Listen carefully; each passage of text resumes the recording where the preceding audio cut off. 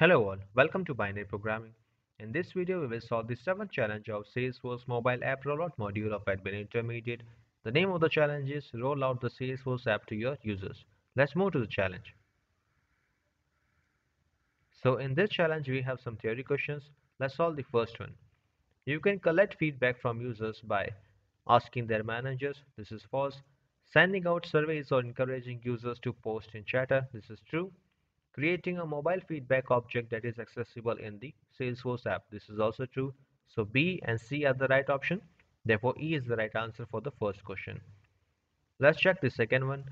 When you are preparing for measures for success, do not forget your ruler. This is false. To work by yourself on key metrics. This is also false. To take a baseline before you launch the Salesforce app. This is the right answer. So C is the right option for the second question. Let's check the third one. How do you keep up the momentum after your initial mobile rollout? Build everything your users request. This is false.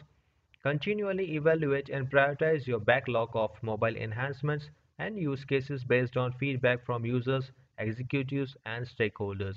So this is the right option for the third question. Let's check whether we have done it correct or not.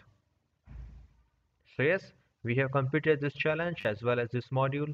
See you guys in the next video with a new challenge. Thank you.